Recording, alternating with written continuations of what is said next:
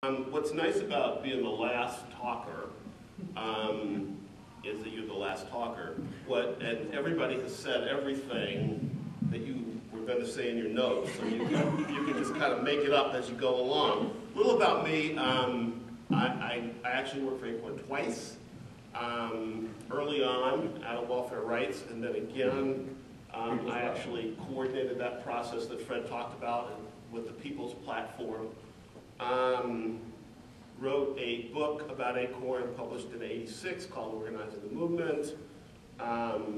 Was the founder, director of the Center for Third World Organizing, trained young organizers of color, and the Applied Research Center, which specializes in analyzing issues of racial justice, and publishes Color Lines magazine.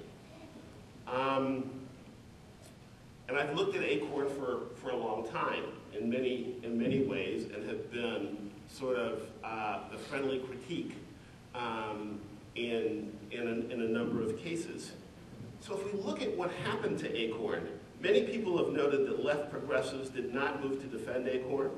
They attempted to cover up and move into their corners. Funders deserted them. Politicians that had supported and who claimed to be allies voted to defund them. And the media, following the lead of Fox News, without any investigation, presumed ACORN's guilt and even gloried in it. This is the same organization that ran a living wage campaign that the New York Times claimed changed the way we think about wages. The same organization that had an ongoing relationship with the first African-American president, the same organization that had clawed back $15 billion in housing benefits, earned income taxes, living wages, and cutback restorations between 1995 and 2005. What the hell happened?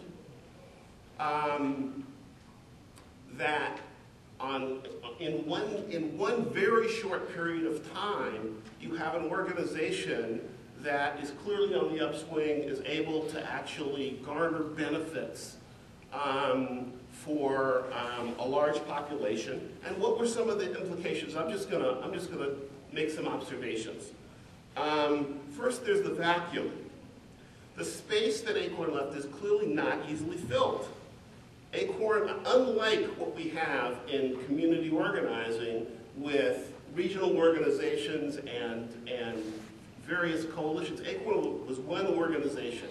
It was the only organization that had the ability, as they say in the movie, to make 5 fingers into a fist and to move as one all over the country. That void's still unfilled. ACORN had a centralized infrastructure. There are many critiques of that centralized, infrastructure. However, it was the centralized infrastructure that gave it the ability to actually move those campaigns. ACORN was mostly not afraid to make enemies. And the style of the organization, the ability to do the kinds of protests that ACORN was able to do, did make it some enemies. Even people who made concessions to ACORN didn't like it. So we need to, and that tension, I think, emerged in interesting ways in the context of the organization's demise. The direct action space with demands. We have the direct action space, but with demands is sort of what ACORN added to that mix. That space is not filled. And finally, poor people of color do not have a national voice. And it's important to actually note that ACORN was an organization. This was largely, in my view, a race-based attack. It was not just that ACORN registered voters, it registered people of color, it registered Latino and African American voters. The spokespeople were largely people of color. So that attack on this organization was in fact an attack around an organization that had a presence that was clearly racialized.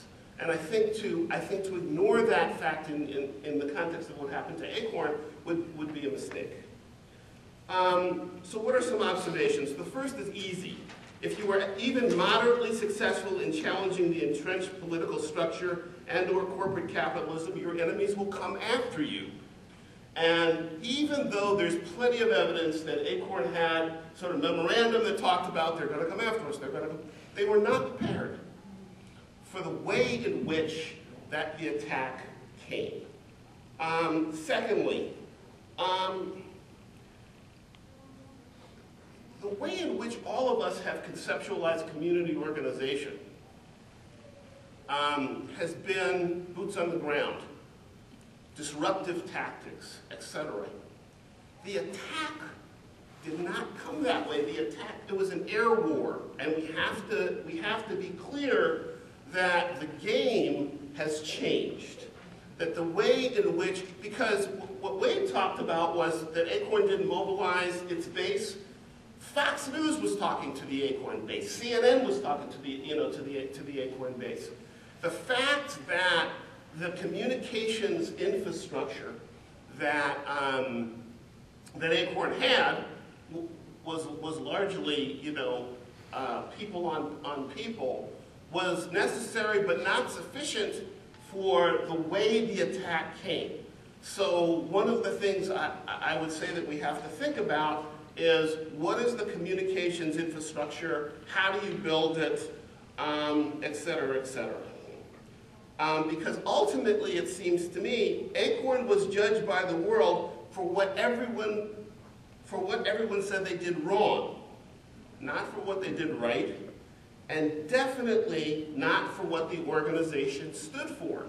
All right, those things were not on the table. So it seems to me that the question of being able to communicate and message both to your constituency and to the world, and a mechanism to be able to do that on the left or amongst progressives is really a big question. The final sort of observation is, you may be able to tear down the master's house with the master's tools, but you ain't using the master's money.